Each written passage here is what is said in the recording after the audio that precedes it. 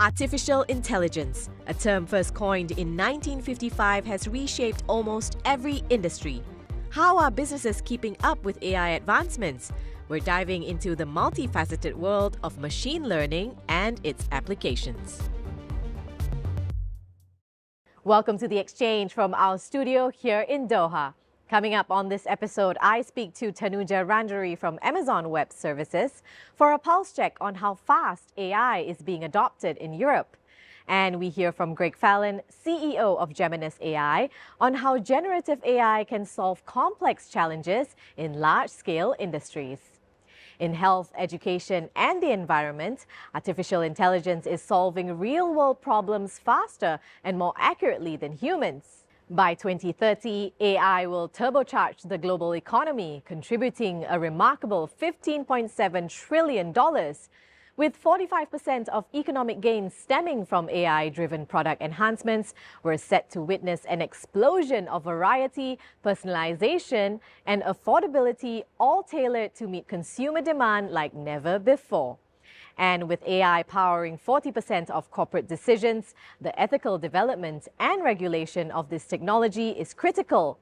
With machine learning and generative AI in the mix, experts anticipate that one day AI may be able to think, reason, and possess cognitive capabilities that could surpass human beings. And that's why UNESCO also advises developing and using AI to improve human well-being, protect our fundamental freedoms, and sustain our planet.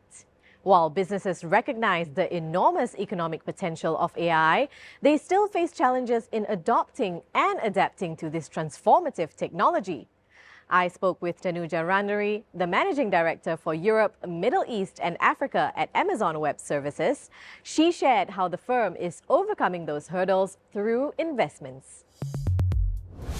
We have been investing in Europe for some time in cloud and AI infrastructure so that our customers can use our technology. We have very recently announced, an investment of almost 16 billion euros into Germany, almost the same again in Spain. We've announced 8 billion euros of investment, further investment into the UK market as well, France, Italy. So it is that combination of both infrastructure, providing the choice of solutions, and then making sure that the cloud infrastructure is available to them on which they can actually build their businesses. Here in Qatar, the government is committed to investing in artificial intelligence, recently announcing $2.5 billion in incentives for businesses. With AI expected to add $11 billion to the country's economy by 2030, our reporter Mohammed El-Lashi highlights how global tech giants are fostering the country's tech-driven future. That's right, Laila. Qatar is making strides when it comes to the latest technologies. And you know, Mohammed, the country is harnessing the power of AI to diversify its economic growth. And at the heart of this vision is a strategic partnership with Microsoft. The computing powerhouse is collaborating on state-of-the-art AI solutions to drive creativity, productivity, and prosperity. Microsoft's mission is to empower every person and every organization to achieve more. And this is 100% and fully aligned with Qatar's vision towards a sustainable, diverse economic growth and sustainable living and high-class living for its people. Bringing Azure OpenAI to Qatar is a major milestone towards the AI economy. We're making sure every organization utilize AI. Every person is utilizing Copilot to improve productivity. Skilling, reskilling people for the future of AI is very critical for any country. Qatar's AI roadmap aims to capitalize on public and private partnerships to advance healthcare, energy, and finance, with places like Qatar Science and Technology Park serving as a base for international technology companies. AI, of course, is like a key element of what we do here, and we support that by supporting young and aspiring startups and trying to position Qatar as a hub of technology and innovation. We start by working with younger generation to put this mindset of utilizing different technologies, AI, to solve problems that they encounter in a day-to-day basis. Qatar is committed to innovation and connectivity as evidenced by entities like Microsoft and QSTP having a base here. It's not just tech giants. Many startups are building their businesses around AI. In fact, an FDI intelligence report found that half of last year's global venture capitalist funding went to AI-focused firms. One such company is Geminis AI, which provides complex, high-precision AI solutions for large-scale industries. I spoke with CEO Greg Fallon, who shared insights on AI's impact in high-risk and intricate environments.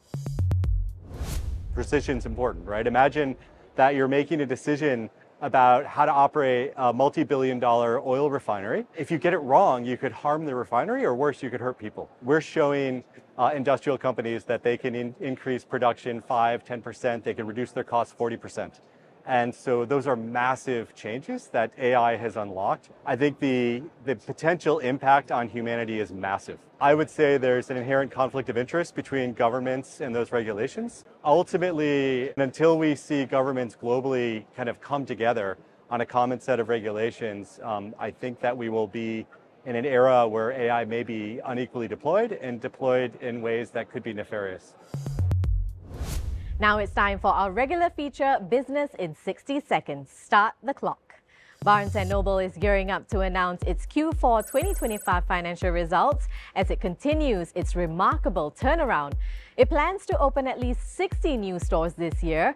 The largest bookseller in the US is focused on creating an engaging in-store experience, capitalizing on the rise of book content due to the book talk phenomenon. Oracle is gearing up to announce its full year 2025 earnings release. The tech giant recently committed $5 billion to expand its cloud and AI footprints in the UK. The investment follows a similar $8 billion move in Japan last year to meet surging global demand. And Chinese automaker Geely is set to release its Q1 2025 financial results as it positions itself at the forefront of the autonomous driving market. With the launch of its advanced G-Pilot driver assistance system, the company aims to enhance its competitive edge against rivals like Tesla and BYD. So, artificial intelligence is a reality we all must get used to in a safe way, whether it's through regulations, education, or awareness. The key is to make AI work with us in a complementary way without over-relying on the technology. Well, that's all the time we have for on this edition of the show. Thanks for watching. Please do check out yournews.com for all your latest business news and join us again next time on The Exchange.